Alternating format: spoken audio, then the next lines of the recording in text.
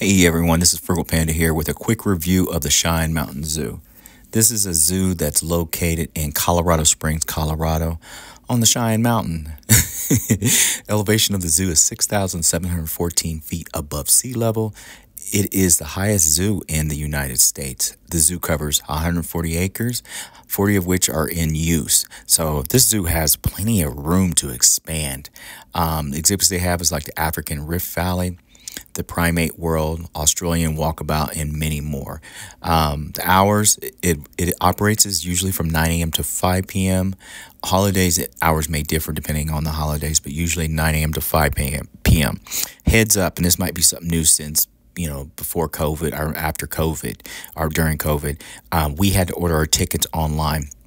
I did see people showing up, and that's what they were told. You have to get your tickets online because they have certain time frames when they accept new people coming into the actual zoo itself. So that's just a heads up. It could change in the future. Annual visitors to the zoo, about 600,000. We decided to go here. I want to say we are on our way to Manitou Springs. It was really early, so we were like, why not? Let's go here first. And so we only spent a few hours here. We were able to do it pretty fast, and that was walking through, and we saw I think about everything, though. I have not been to the zoo in probably 20 plus years since, like, literally I came at night during a Halloween. They had a Halloween event when my kids were, like, really little, like little. So about 20 years or so more. Anyway, the zoo itself is really cool. It's one of those zoos, like I said, it's one of the highest elevation zoos in the country. It is the highest elevation. It's also hilly, but it is handicap accessible. So you shouldn't have problems if you got a rollator or something like that. You may need assistance or anything. I'm sure they have different tools to assist people with different, may have some disabilities. But anyway, the area that this zoo is located in is near the Broadmoor. It's a beautiful area of Colorado Springs, as well as you want to go to Garden Lodge, you want to go to other things located in this area after you're done here. There's plenty to do here. And also I believe it's the Roy Rogers Monument is here. And many people also come to this area for the Roy Rogers Monument, which is up the hill or up the mountain from there. Anyway, as you can see, it's a very cold day here, and the animals are out. A lot of them are out. Some are inside because it is cold. It was a cold day. It's been snowing clear. You can see the snow on the ground. The traffic for like the people here, how many people visitors was definitely tolerable. I've been to zoos where it's like, oh my God, there's so many people around me. But I think they do a really good job of controlling how many people actually are within the zoo. One of the biggest attractions you just see, as you'll see in the video, is the actual giraffes. It's known for the giraffe exhibit. The giraffe exhibit is actually really cool because you can actually feed the giraffes.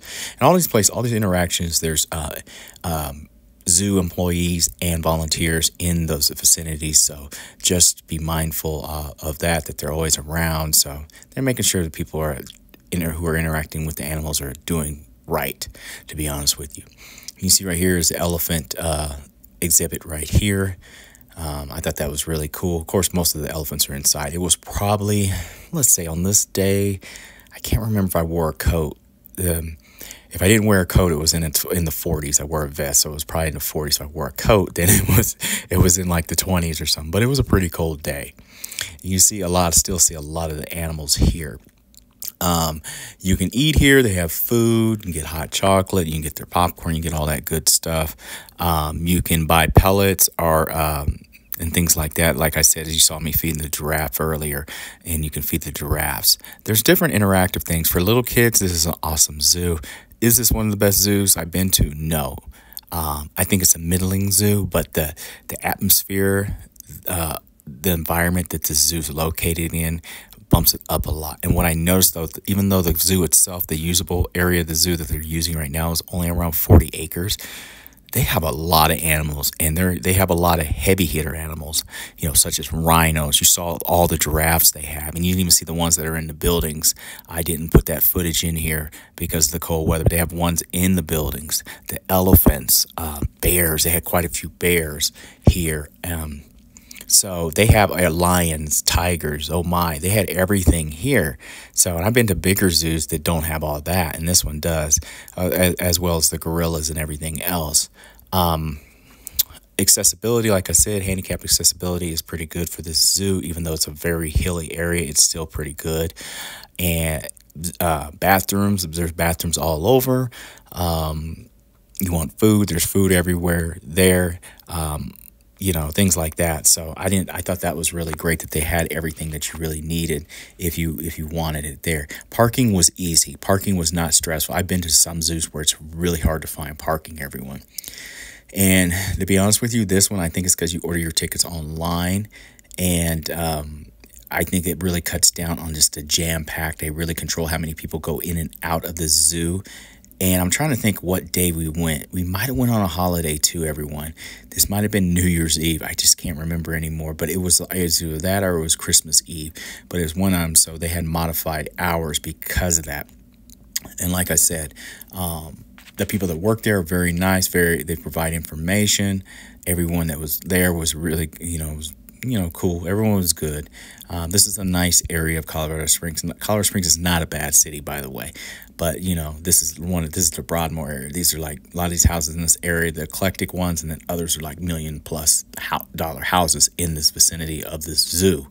So you can go from here to the Garden of Gods, all that good stuff there.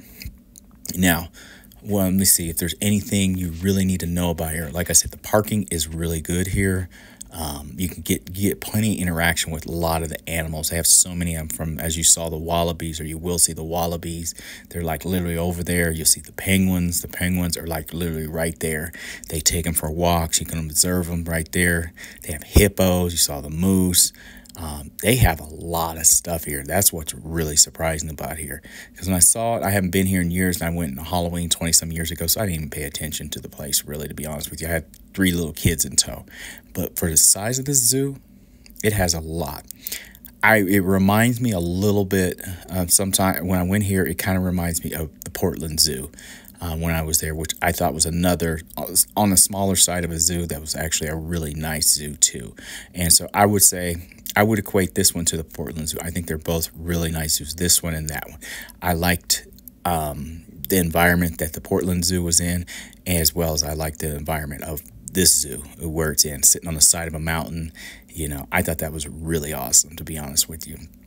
So that's what I'd say. I would equate this one in my memories to the Portland Zoo. I think they're very similar in the vibe I get from them. You can see all the different animals, lots and lots of animals. There you can see the penguins.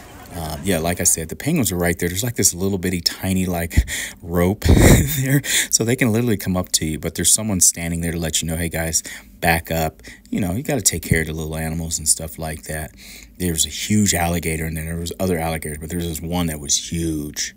It was like a huge one in one of the exhibits there, which is really cool. They had hippos. They had a baby hippo. I don't know if that was the baby ones. They're so large, sometimes it's hard to tell. There was a mom and a baby, and they had more hippos there. And there was also a thing where you can weigh yourself. It tells you how much a hippo weighs, and then you can stand on it and see how much you actually weigh in comparison to a hippo, which I thought was really cool. And also, they have all types of events here. So like they were having like, I want to say like New Year's Eve lights and things like that. So that's what I always remember. The last time I was here 20-some years ago was the night walk. We can do the Halloween thing.